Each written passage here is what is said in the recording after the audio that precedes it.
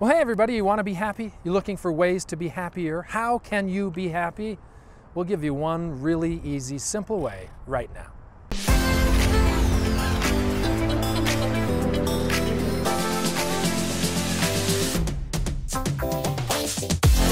Now I've had the time of my life.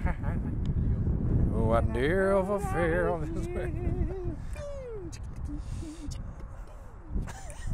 Oh, that seems Well, if you're just joining us, you're hearing us sing a song from Dirty Dancing. Dirty Dancing. Probably the happiest movie you will ever see.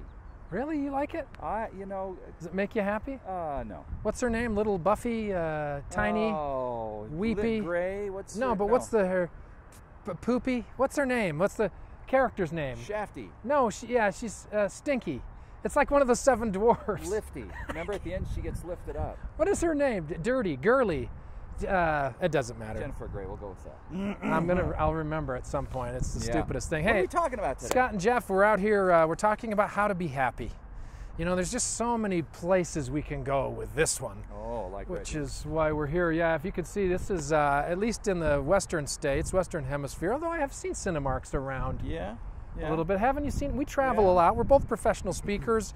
We travel all over the world doing keynotes and training sessions. But I've seen Cinemark in other states. Yeah. If not, it's AMC, it's megaplexes, it's all over. Yeah, there's just all kind of movies. And what about those theaters these days? I mean, it's like you're laying in a You might as well stay room. home. I know. You know, go ahead. Could you put that IV back in? I'm going to watch all episodes of Lord of the Rings here. Those luxury seats. Amazing.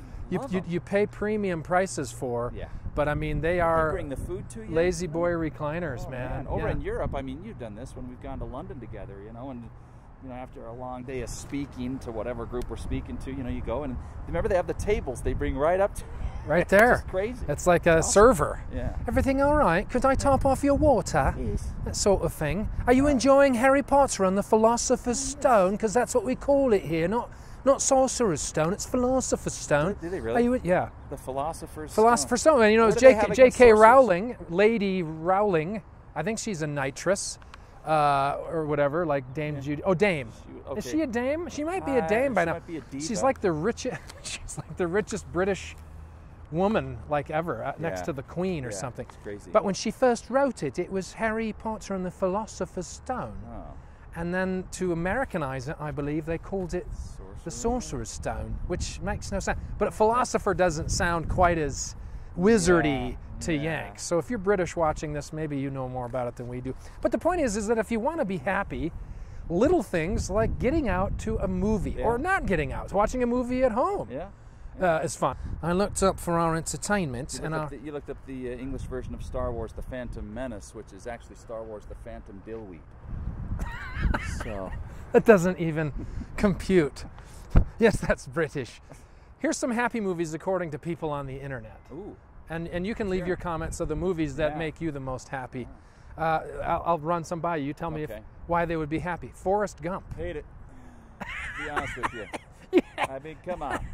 I barely even got the words out of my mouth. No, I like that movie. That's a fun movie. And I've read the critics as well. Oh, this whole thing, everything coming together in one lifetime couldn't happen. It's a puzzle. Come on, break the fourth wall for crying out loud, right? I mean, just go with it. But suspend your disbelief. Great movie.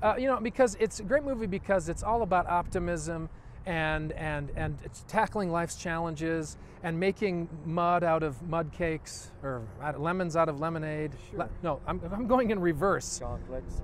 Life is like a buck. The whole idea that, life, you're handed a lot of different things and you just make the best of it that you can and you triumph. And yes, it's fictionalized and based on absolutely nothing true, but any movie like that inspires you. Yeah, Inspires. Here's another one for you. I lost my place because I've been moving around too much. Here it is right here. Here it comes. Despicable Me. Did you like that? Yeah, my daughter loved it. Animation. I love animation. I love Steve Carell.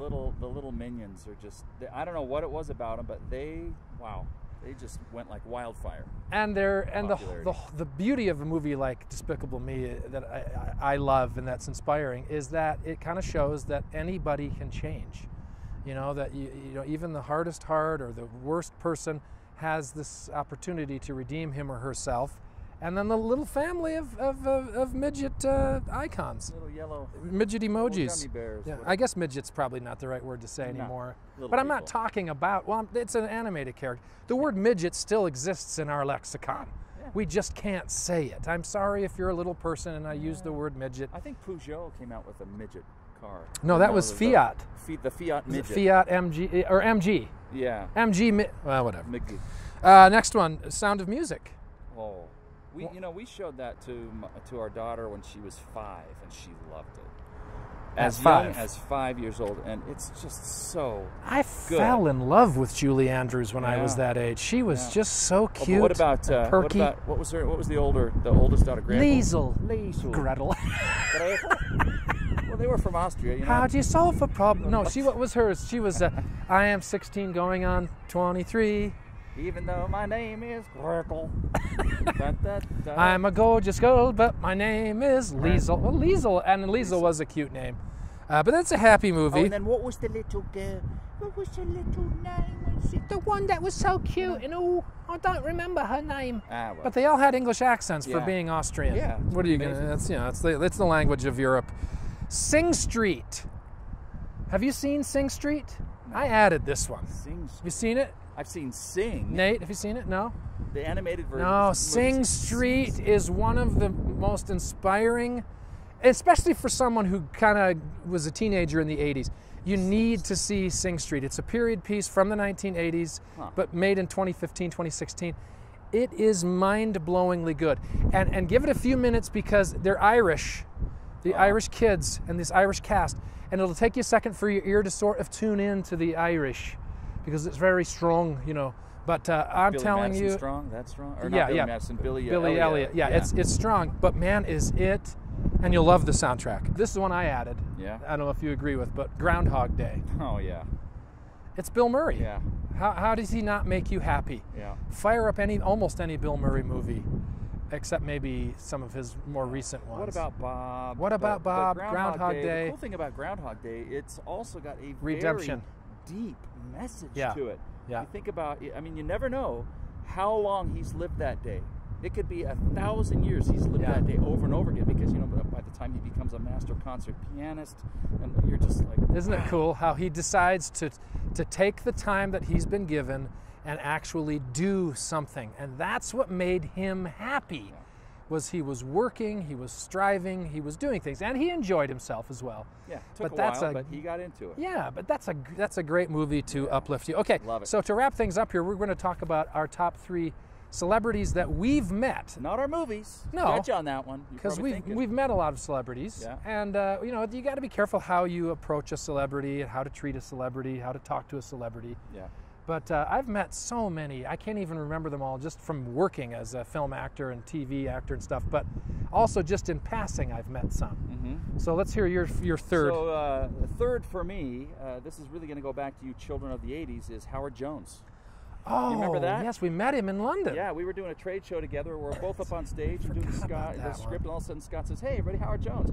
Howard Jones, one of the coolest. Nobody reacted. Talented, I know, guys in the 80s. Because this was 20 years later. Yeah. But that was a cool. He was so nice, and he said, "Boy, I love Utah audiences. Every time I come to Utah, I pack the place." It's true, Utah audience. We're in Utah, by the way. They love Howard Jones. If you remember him, look him up. Number 3 for me, Mike Lookinland / Chris Barnes. Mike Lookinland played Bobby Brady on the Brady Bunch, and Chris Barnes played Tanner Boyle on the Bad News Bears. I was a young kid about their age when those shows came out, and I was a young actor and so jealous of them for the roles that they had, but I just thought they were amazing. When I met both of them in person through working with them, it was just a cool little, you know, full circle moment of little Scotty meets little Bobby and little Tanner. Kind of fun. Number 2 for you. Number 2 for me is Stephen King, the author. Oh, wow. Met him in an elevator in Washington, D.C. And I didn't know it until we were about halfway up to my floor, you know, and he's cracking jokes, you know, a little bit. And I look at him. He's the goofiest looking guy. Yeah, I get out of the thing, and I turn around and I look at him almost as the door's closing. I said, "Stephen King, right?" And he says, "Yes." I said, yeah, nice to meet you. Have a good night. Boom. And I called my wife instantly. It was just cool. It was really fun. Was it a hotel in the Northeast, like up somewhere in No, Vermont? luckily it was like a big major Marriott hotel, so it wasn't like one of these, Wasn't The Shining? The Shining That would have been place in awesome. Colorado, I know. Yeah. That would have Staying with have Stephen a good King. Sleep, Yeah, sleep tight. Red rum, red it's rum. Stephen time, Number 2 for me is the cast of Modern Family, but specifically Ty Burrell and Julie Bowen, who play Phil and Claire. They're the main parents there. I did an episode of Modern Family, I think it was in season 7, and it just had a few hours to basically just sit and chat and talk to them. Ty actually has a house here in Utah, and Julie doesn't, but she also has boys. She has 3 boys. I have 5 boys. We talked for a long time. She's a big crossword puzzle fan. I've always been a big crossword puzzle fan. And she was doing the New York Times crossword, and I said, oh, I love that. I do that every day. And she pulled out of her purse a photocopy of it and said, well, here. She said, I always carry one around in case anybody else wants to do it. And just a lot of fun. Number 1 for you. Jay Leno.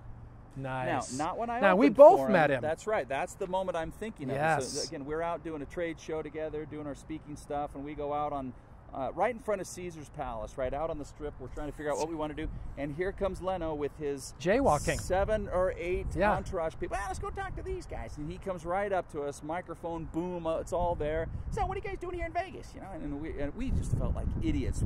It was one of those moments where you just can't think of anything fun and funny to say and here until we after are. the fact. Here we are, a couple of Mormons in Vegas at a trade show. We've just come out of Caesar's Palace. We're not drunk. We don't have money to see the big shows. Nah. We're not with the ladies. No. We're basically dressed like a couple of tourists like this. Let's go And he's look like, at yeah, look at these. What are you guys doing? Are you high? Are you drunk? No, we're Mormons. No, we're Mormons. We were just in the arcade playing video games. Yeah. It was not our shining. I wonder if it made it on the Tonight Show. It should have. I hope it did. It was funny. Yeah, we don't know. You're Number one for me was Christopher Lloyd. Did a show called Granite Flats, which was on Netflix for a number of years, and really fun television series. And Christopher Lloyd was kind of our big name, recurring guest star, and he was just a great meet for me. But all those things, of course, make us happy. But get up, get out, enjoy yourself, see a movie now and then. Kind of escape from reality. A drive-in is a great place to do that as well. And there's still a few of them left in America. Summertime is a good time to be at a drive-in, unless you live in a warmer climate. But a great chance to take the kids. And if you can't go to a drive-in, just take your phone and put it on the dashboard. You can do that as well. But don't do it while you're driving. No. See you next time. So what do you think? Did that little list of happy movies make you happy? If not, comment. What is your happiest movie We want to know. Go-to, right? The go-to movie for you. Like us, subscribe, share, tell your friends. We'll see you next episode. Keep smiling.